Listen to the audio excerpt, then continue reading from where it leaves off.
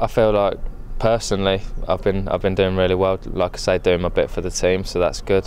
And again, as a team, it was a great performance. Millwall are actually a very good side. They played some good football, and for the first 20 minutes, I think we struggled to understand their way of how they played, and then we got together. I think everyone then knew what sort of job we had to do individually and as a team, and we put in a real good performance and a massive win for us. Going up against Brighton tomorrow night, Sam Hoopy's there. Was he at Liverpool when you were there? Yeah, he was there. Whether or not he'll remember me, I don't know, but obviously I remember him.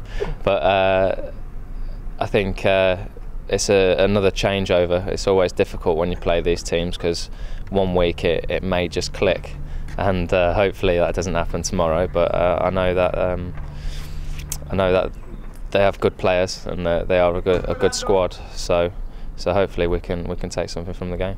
They've been in and around the playoffs the last few years. There last year, losing to Derby. Would you expect them to be up there again this season? To be honest, I haven't really seen much of the squad or how many changes they've had. Again, the changeover of managers over the last couple of years. It's always difficult when you keep bringing in different ways of playing. So again, like I say, I don't really know their squad. I know they've got a good group of players there, or that they're going to have good players after being in the playoffs last season. So I would imagine they'll be along the similar lines to us, thinking that they're going to have half an opportunity to be up near the top 6.